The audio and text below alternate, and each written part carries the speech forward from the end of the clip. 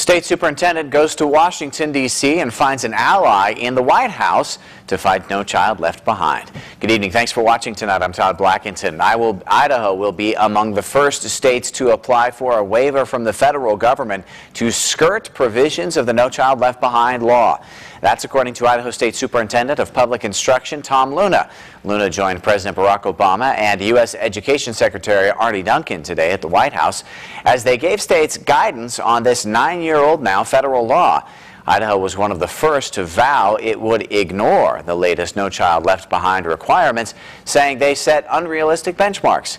Under the Obama administration's plan, the states can ask the U.S. Department of Education to be exempted from some of the law's requirements if they meet certain conditions. The terms include enacting standards to prepare students for college and careers and making teachers and principals more accountable. It's a move Idaho's public schools chief strongly supports.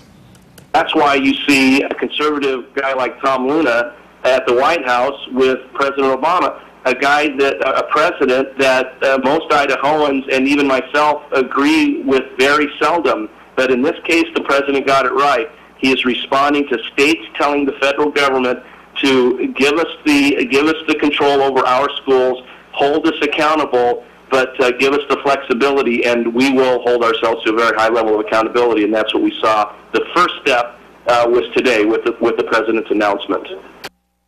Superintendent Luna says Idaho is already meeting the provisions of exemption thanks to his Students Come First law. We'll have more on Luna's visit tonight at 10 o'clock.